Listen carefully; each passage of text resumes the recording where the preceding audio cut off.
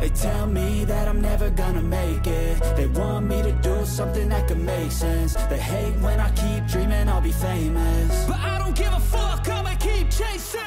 I got all this potential that's deep inside of me, but they hate when you're successful cause they try to be. They sit there being judgmental because you're trying things, and they just want you to settle and do the right thing. So get a good job, don't slack off. Wake up every morning, make a good impression on your boss. Don't do anything that I wouldn't do, and when you're making money, make sure you don't spend it too soon. Fuck that, I'll do what I wanna do. I got a different path from everyone and that includes you. Who are you to tell me how to